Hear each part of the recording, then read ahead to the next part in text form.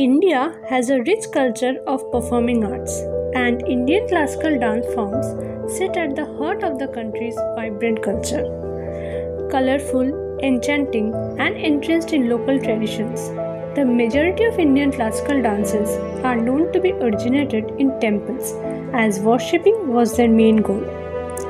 From Tamil Nadu in the south to Uttar Pradesh in the north, each of India's historic provinces cultivated a distinct style of classical dance that is passed down through the generations.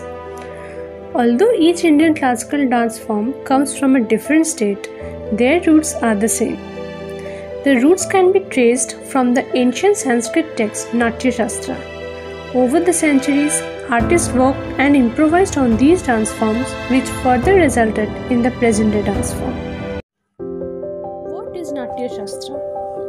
The word Natya Shastra is a combination of two Sanskrit terms, Natya, which refers to the technique of dance and drama, and Shastra, which refers to science.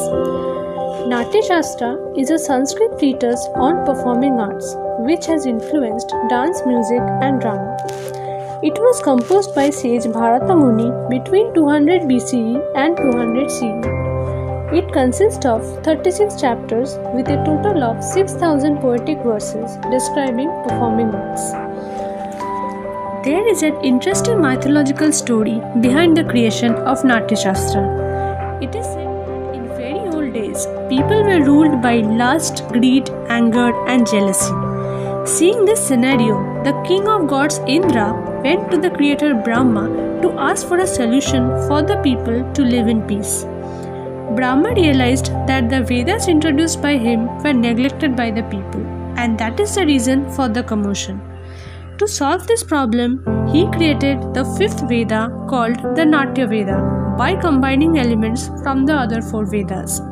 He took recitation from Rig Veda, songs from Sama Veda, acting from Yajur Veda, and sentiments from the Atharvana Veda to create the Natya Veda.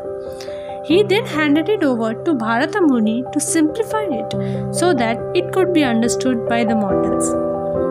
The Natya Veda, also known as the Natya Shastra, explains the good and the evil, showing that the good is rewarded and the evil is punished.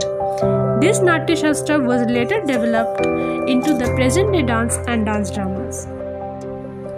There are 8 classical dance forms in India: Bharatnatyam, Kathak, Kuchipudi, Odissi, Kathakali, Satriya, Manipuri, and Mohiniyattam.